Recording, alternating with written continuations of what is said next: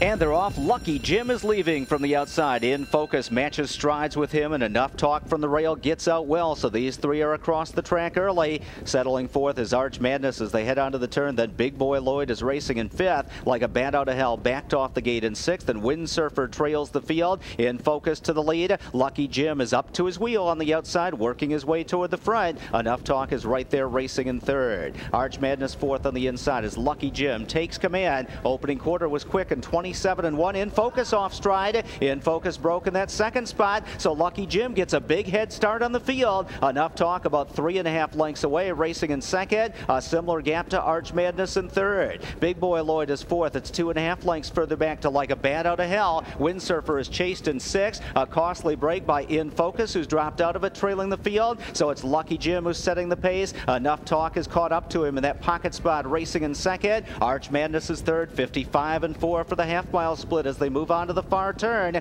Big Boy Lloyd is fourth. Like a Bat Out of Hell following in fifth. And Windsurfer is sixth. Enough Talk pops the pocket. Enough Talk will attack Lucky Jim on the turn. And Lucky Jim counters and quickens on the inside. Enough Talk just half a length away, coming toward the three-quarter marker. Arch Madness about 3 lengths from the front is trotting third. Then Big Boy Lloyd fourth. And it's Lucky Jim showing the way as they reach three quarters, 1:23.3. Enough Talk on the outside is second as they come to the top of the stretch. Arch Madness is third, and it's Lucky Jim who's 2 lengths in front. Enough Talk has dropped back in behind with 1/8 of a mile to go. Arch Madness trying to gain on the outside third, but Lucky Jim leads it by 2.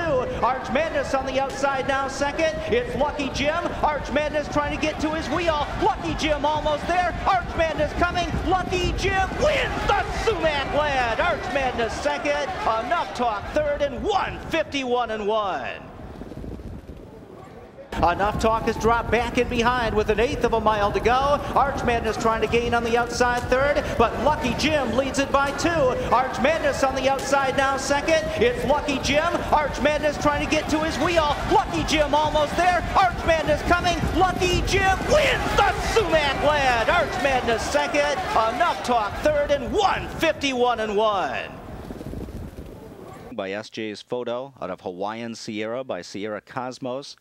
Owned by David and John Prushnock of Punxsutawney, Pennsylvania, and Bill Gregg, also of Punxsutawney, Pennsylvania. Julie Miller trains 3 in a row tonight for Andy Miller, and this is the one that counts. Lucky Jim in the Sumac Lad final, and the results have been posted official.